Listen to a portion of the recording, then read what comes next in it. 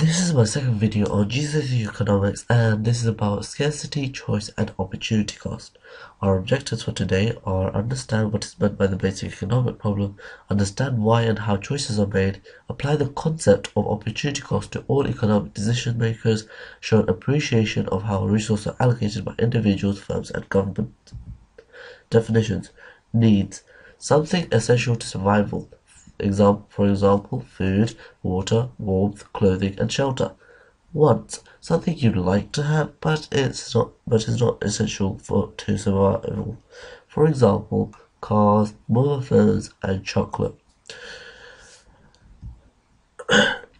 The basic economic problem is scarcity. So wants are unlimited and resources are limited.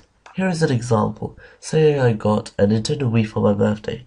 For Christmas, I might want an iPod. For my next birthday after Christmas, I might want a cycle, let's say. And the cycle of want continues. But the problem is, resources around in the world are very limited, and we have to allocate them as efficiently as possible. So how are these resources allocated? Well, resources are allocated through free workings of the market, price, mechanism of supply and demand. We'll get back to this later on when I do about supply and demand in my later lessons. They are consumers who decide if they want to buy, and producers use resources in order to supply it. The government does get involved in this, and I shall explain that to you in more detail in the next lesson or in the lessons on. Because the government sometimes owns some of the resources. Like the UK is a welfare state, and the government owns some of the money and some of the resources to provide for the people who need it. Opportunity costs and choice. The definition of opportunity cost is the next best alternative forgone when making a choice. Here is an example. If I have £1 and want to buy a Mars bar costing 60p and a drink costing the same price, then if I buy the Mars bars, then the drink is the opportunity cost, because it's the cost forgone when I made the choice to buy that Mars bar. Here are the different sectors, and there are 3 different sectors in total. The primary sector, where extraction of raw materials take place. Here is a picture of someone mining. Mining is an example of a primary sector. Our next sector is called the secondary sector, when raw materials are manufactured into goods, finished products.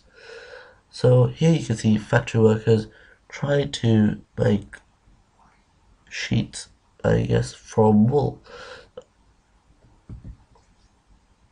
The tertiary sector is the service sector, so they provide a service, such as a teacher.